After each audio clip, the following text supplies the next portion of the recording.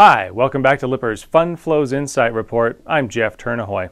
For the week ended June 17, 2015, we saw widespread outflows across mutual funds this week, while ETF investors had a more positive view about equity funds.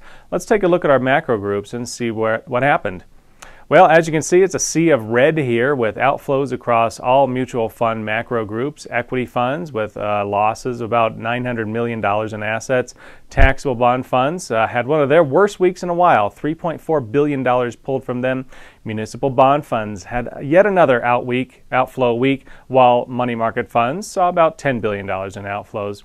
Well, there was a lot on investors' minds this week, particularly when it came to equity and treasury markets, with what's going on in Greece and whether we're likely to see a true Grexit or maybe a default, or will the ECB be able to kick the can down the road along with the rest of the Troika and let Greece kind of figure things out on their own? It leaves a lot of questions to be answered, and right now investors aren't too sure they're going to find a good solution anytime soon.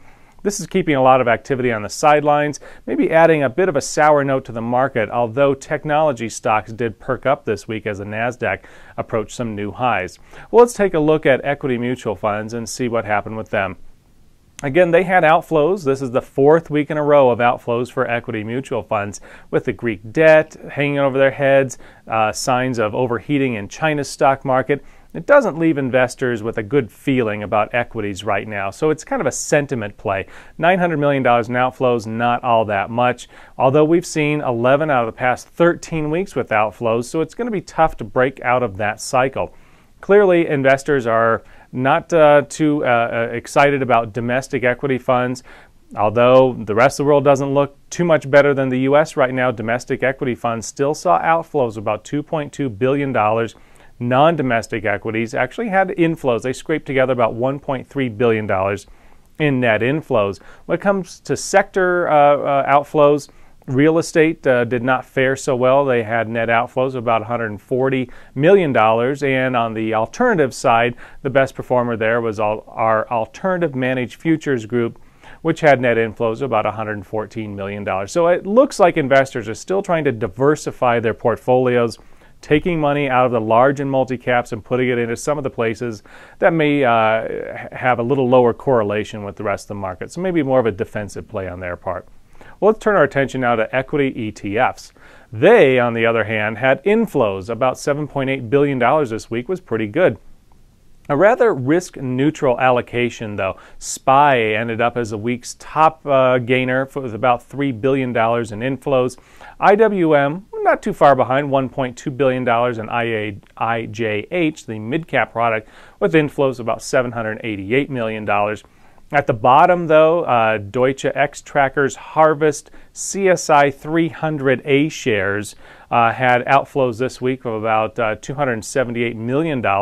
Again, this has to do, I think, with China's stock market looking a little overheated right now, and ETF investors are starting to pull back from that allocation. EEM, the emerging markets product, had outflows of about $342 million. And at the very bottom, IVV, outflows of about $497 million. So a few reasons for investors to get excited about equities and a few reasons for them to get a little fearful. So we saw mixed emotion out there this week among ETF investors. Let's turn our attention now to taxable mutual funds. They again had outflows. $3.4 billion this week was pretty good. Even though the Treasury rallied from last flows week to this week, from about 250 basis points on the 10-year to about 239, we still couldn't get a whole lot of activity into Treasury-related ETFs. In fact, investors were probably more concerned with what's going on in Greece and China. They pulled out on high-yield funds about $1.2 billion, a pretty good amount there. On the other hand, they did feel a little bit more positive on core and core plus bond funds. Again, these are the mutual funds we're talking about. Core had about $314 million in inflows. Core plus about $271 million. At the other end, with high yield, which certainly with $1.2 billion in outflows was the hardest hit, loan funds again struggled to find any new friends this week with outflows of $234 million. Well, if we turn our attention to fixed income ETFs, we get kind of a similar story here. Again, outflows of this from this group, $1.8 billion. They've had 4 straight weeks of outflows, so it looks kind of like the mutual fund investor data as well. Not too many places had inflows when we're looking at individual groups and funds as well. On the ETF side, about $89 million came into the U.S. dollar bull product. The aggregate core bond product, AGG, light inflows, only $75 million this week. That's very low for a product that's so influential in that arena. Overall, when we're looking at groups, short-term Treasury products had outflows about $294 million. Short-term corporates managed to post some inflows this week, about $113 million. And much like their mutual fund cousins, high-yield ETFs also saw pretty good outflows this week, about $1.3 billion yanked from them. Well, the next group we'll take a look at now is municipal debt funds, and these mutual fund products had outflows once again. This is the 7th week of outflows for the muni debt group.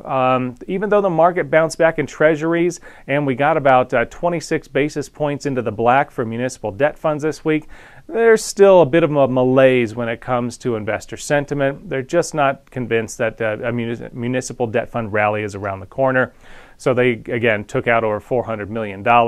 High yield muni led the outflow parade, about $161 million pulled from them. National munis really didn't do so well. There's lots of classifications represented here. They had outflows in total of $370 million. So it's a tough time to convince investors to stay with their municipal debt fund products. The final group to look at is money market funds. They also had outflows, $10.8 billion yanked from their coffers this week. We saw retail investors actually put about $1.9 billion back into their cash products.